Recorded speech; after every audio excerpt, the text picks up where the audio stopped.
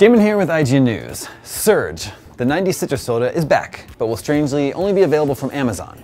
Thanks in large part to a Facebook group called the Surge Movement, a fan page with over 130,000 likes, the Coca-Cola company brought the drink back, citing the company's belief in listening to its fans.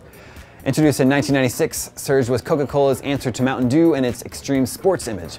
Surge was discontinued in 2001. As social media rose to prominence, so did campaigns to bring the drink back. The Amazon page for the new Surge is live, although there is no release date yet. We'll continue following this important story here at IGN.